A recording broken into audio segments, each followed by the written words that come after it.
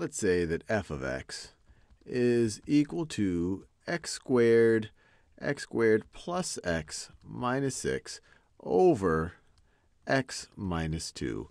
And we're curious about what the limit of f of x as x approaches 2 is equal to.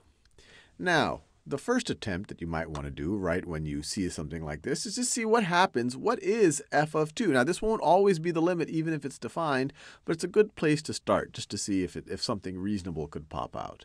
So looking at it this way, if we just evaluate f of 2, on our numerator, we're going to get 2 squared plus 2 minus 6. So that's going to be 4 plus 2, which is 6, minus 6. You're going to get 0 in the numerator, and you're going to get 0 in the denominator. So we don't have, the function is not defined, so not defined at x is equal to 2.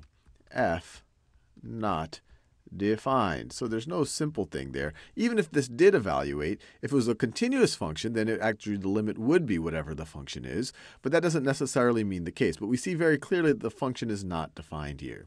So let's see if we can simplify this, and we'll also try to graph it in some way. So one thing that might have jumped out at your head is you might want to factor this expression on top. So if we want to rewrite this, we could rewrite the top expression, and this just goes back to your Algebra 1. Two numbers whose product is -6, whose sum is +3. Well, that could be +3 and -2. So this could be x plus 3 times x minus 2, all of that over x minus 2. So as long as x does not equal 2, these two things will cancel out. So we could say this is equal to x plus 3 for all x's except for x is equal to 2, as long as x does not equal 2. So that's another way of looking at it. Another way we could rewrite our f of x, I'll do it in blue just to change the colors. We could rewrite f of x. This is the exact same function. F of x is equal to x plus 3 when x does not equal 2. And we could even say it's undefined. It's undefined when x is equal to 2. So given this definition, it becomes much clearer to us of how we can actually graph f of x. So let's try to do it. So that is not anywhere near being a straight line. That is much better. So let's call this the y-axis. I'll call it y equals f of x. And then let's, over here, let me make a horizontal line. That is my x-axis. So defined this way, f of x is equal to x plus 3. So if this is 1, 2, 3, we have a y-intercept at 3, and then the slope is 1. The slope is 1.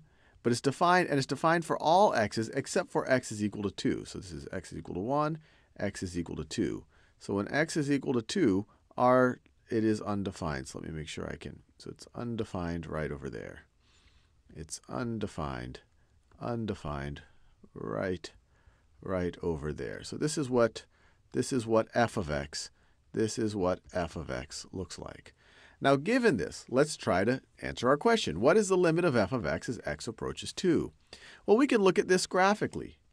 As x approaches 2 from lower values than 2, so this right over here is x is equal to 2. If we get to maybe, let's say this is 1.7, we see that our f of x is right over there. If we get to 1.9, our f of x is right over there. So it seems to be approaching this value right over there. Similarly, as we approach 2 from values greater than it, if we're at, like, I don't know, this could be like 2.5. 2.5, our f of x is right over there. If we get even closer to 2, our f of x is right over there. And once again, we look like we are approaching this value. Or another way of thinking about it, if we ride this line from the positive direction, we seem to be approaching this value for f of x. If we ride this line from the negative direction, from values less than 2, we seem to be approaching this value right over here. And this is essentially the value of x plus 3 at x, if we set x is equal to 2. So this is essentially going to be, this value right over here is equal to 5. If we just look at it visually, if we just graphed a line, with slope 1 with a y-intercept of 3, this value right over here is 5. Now, we can also try to do this numerically. So let's try to do that. So if this is our function definition, completely identical to our original definition, completely identical to our original definition.